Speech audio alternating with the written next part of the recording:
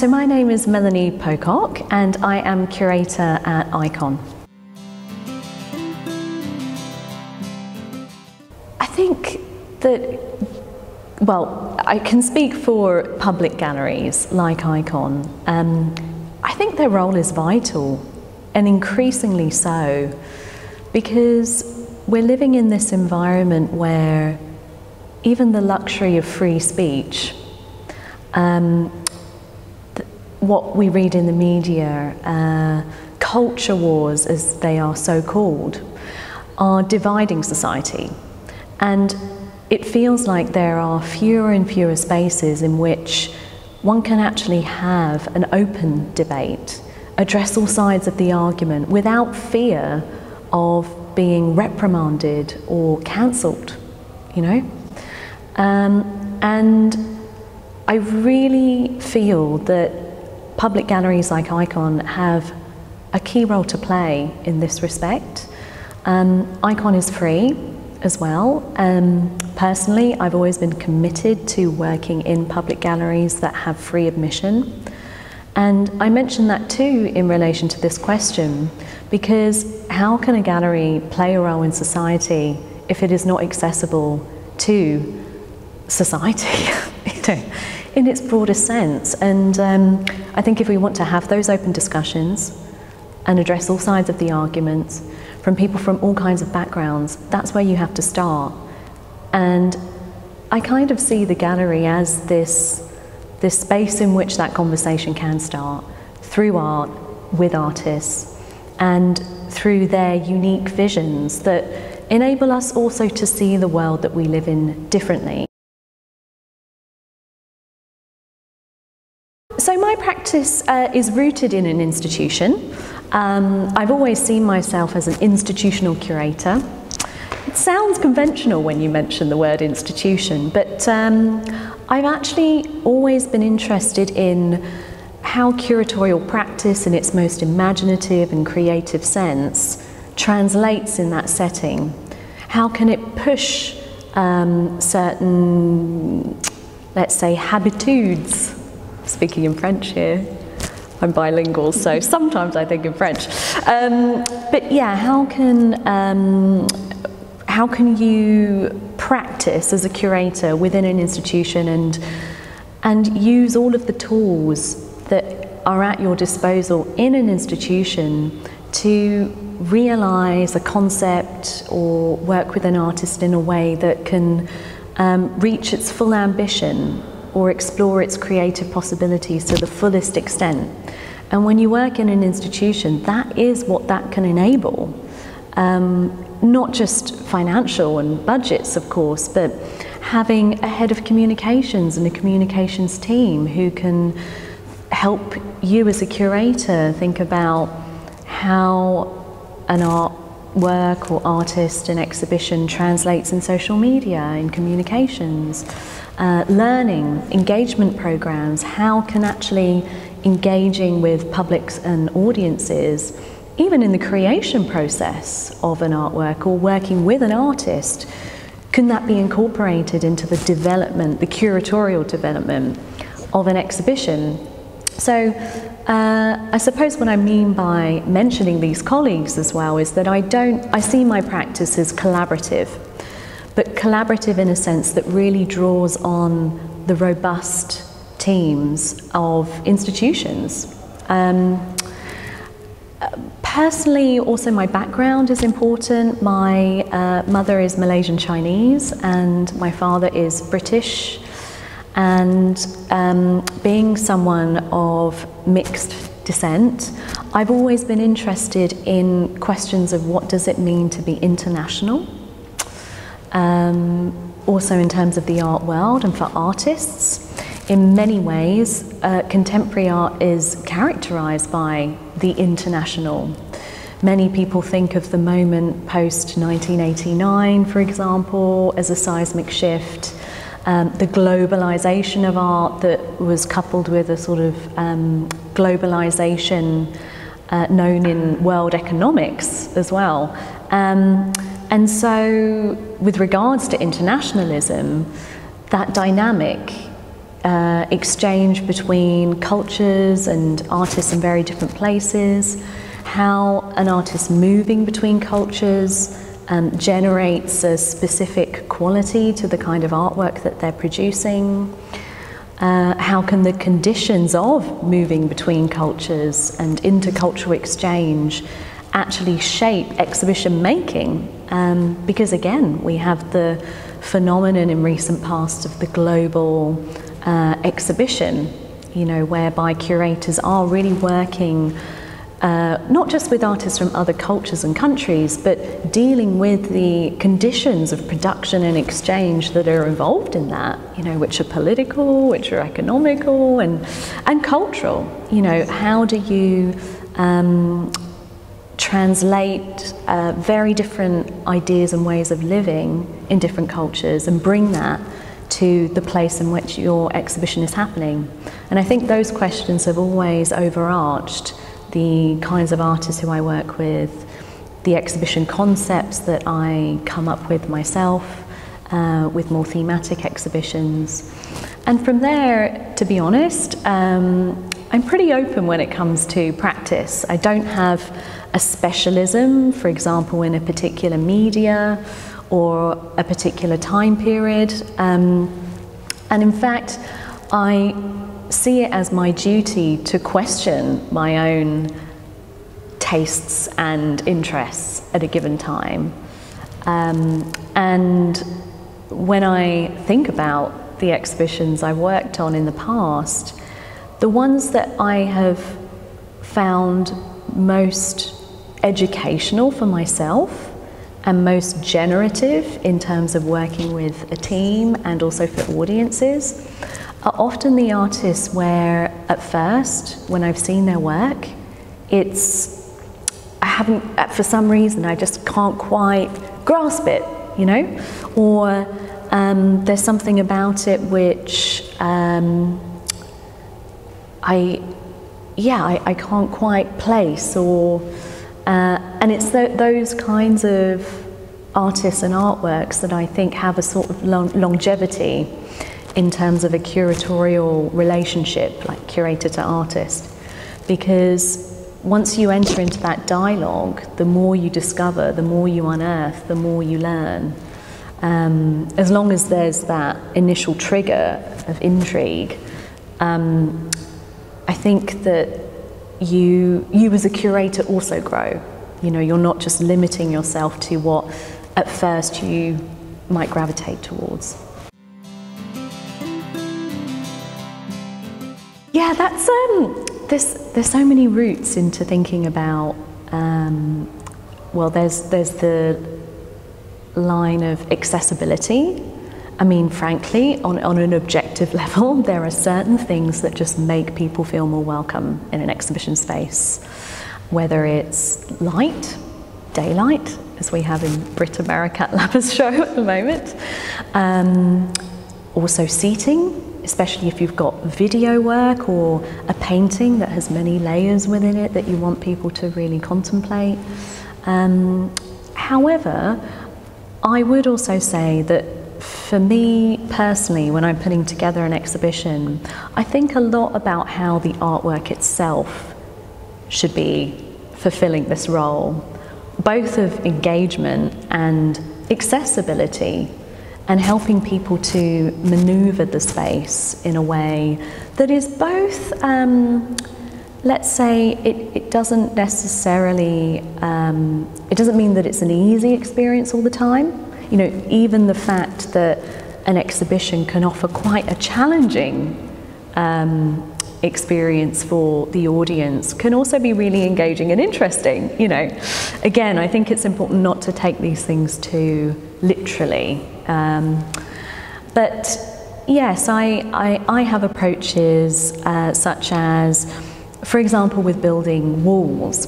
Often in exhibitions, particularly if it's a group exhibition or one that's addressing a time span, rooms are created, you know, lots of walls are built to divide the space. You often see this in art biennials as well, where rooms are created for specific artists and artworks, also so each artist feels like they have their own space. But to me, I personally dislike that strategy. For one, when it comes to a group exhibition, I think the point of doing that is to bring works into a physical dialogue, right? To create sightlines across multiple artworks. What's the point in divvying up the space? You might as well offer a solo show. I mean, really? So I always have that in my mind when it comes to group exhibitions in particular. But also, I think that so much of the time, when you look at an artwork in a different way or engage in a dialogue with an artist, particularly with work that's more installation based and you're really, the artist is actually really responding to the space, that there are so many opportunities for the artwork itself to divvy up and carve up space in an interesting way, and much more interesting than just building a wall. It might be a curtain, it might be a sculpture that's also some kind of border to a concept in that area or that zone of the show. It even might be that spillage, physical or sound, is an interesting dimension to the experience that can be welcomed, you know? So, yeah, in essence, that's how I think about it. My approach as a curator tends to be to really follow from what the artist wants. You know, I think we have a duty, especially when it comes to a contemporary art space, to help artists think imaginatively, and I never like to curtail that for its own sake, you know. And in fact, often when the artist comes with a proposal or idea, it's often challenging, you know, an existing way in which the space is used or thought of, and it's really interesting learning also for me how an artist sees a space differently to me. At the same time, of course, as a curator working in an institution where you become very accustomed to the spaces in which you're working, you have a great knowledge about the space, right? I mean, different shows, different configurations, how audiences have navigated more or less easily certain shows, hidden or more detailed aspects of the architecture that the artist, if they're coming new and fresh into a space, won't necessarily know. So as a curator, you have all of this knowledge to offer. And so in a dialogue with an artist, you're wanting to offer this too, and not necessarily to dictate what they then do, but rather to offer that opportunity, as I like to put it. And in the case of Betsy Bradley, actually in this painting that doubled as a wall, it pretty much started from a conversation of walking through the space, and the wall that was there, I said to Betsy, you know, that can be removed. We could think about a work that, you know, actually takes its place. And I suppose that possibility wouldn't have entered her mind, and she wouldn't have elaborated it in the beautiful way that she did if I hadn't basically said to her that was possible. And I suppose also when it comes to group exhibitions, I think the role of the curator does become much more present in terms of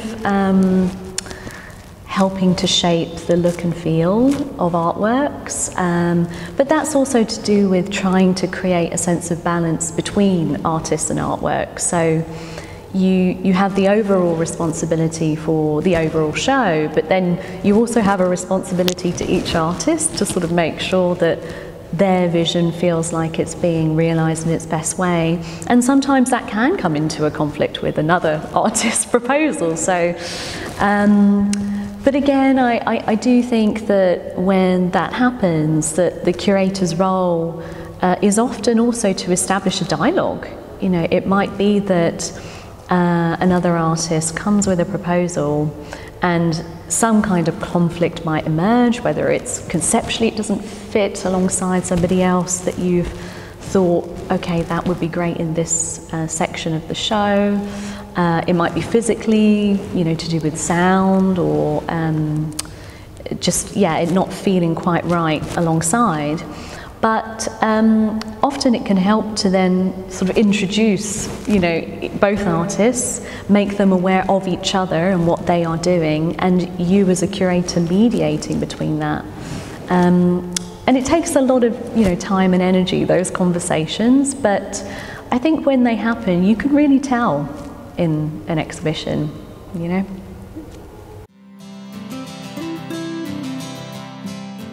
You know, I was thinking about this question on the way here, and the one that popped up in my mind and that has really stayed with me was the 2012 edition of Documenta. I think it was 13, curated by Karolin Krzysztof-Barkokiev, who is the director of Castello di Rivoli in Turin, I believe.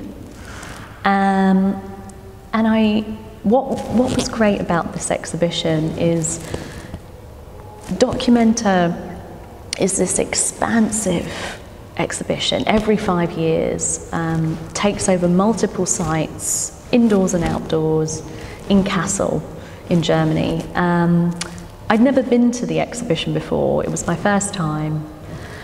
But what Karolin did, which I thought was incredibly smart, was that she didn't come with some kind of overarching thematic that every artist had to address. She actually had no theme.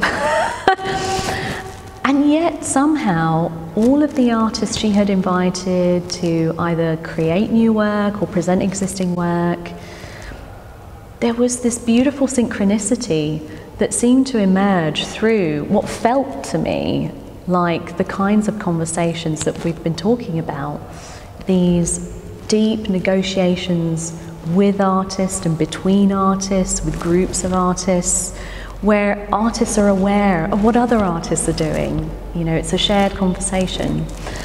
And there were beautiful moments of poignancy and subtlety, as well as strength. A lot of it felt based on feeling. And I remember in the main venue of the exhibition, that is the museum in Kassel, which I suppose for many people visiting this exhibition is the first encounter they have with it.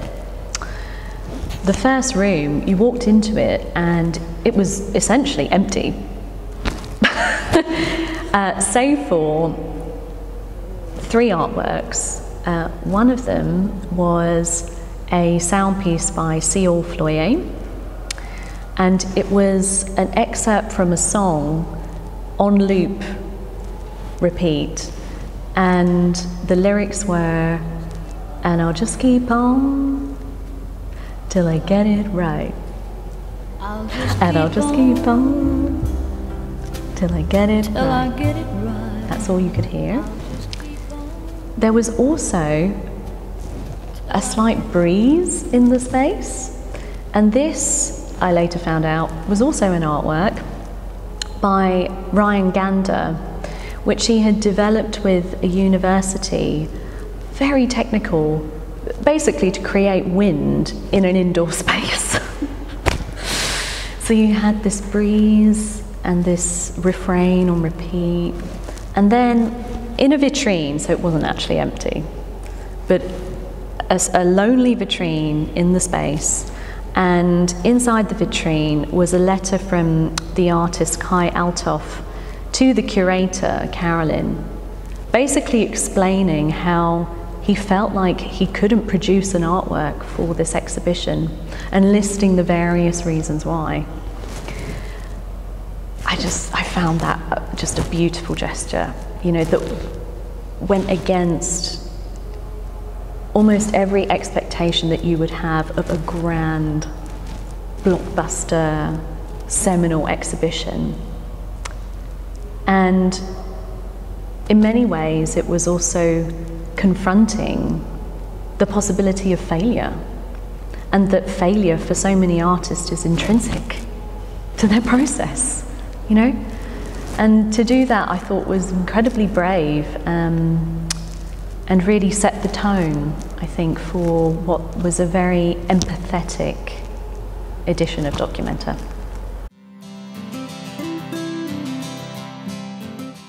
I think the biggest challenge is negotiation. It's a skill which often isn't talked about when it comes to curating.